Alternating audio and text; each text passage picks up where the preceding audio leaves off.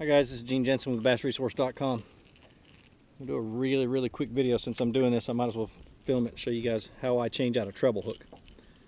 Okay, all I do is I've got to change this red hook out, or this beat up red hook for a new red hook. So I slide my fingernail in between the split ring and I start that hook out of the split ring.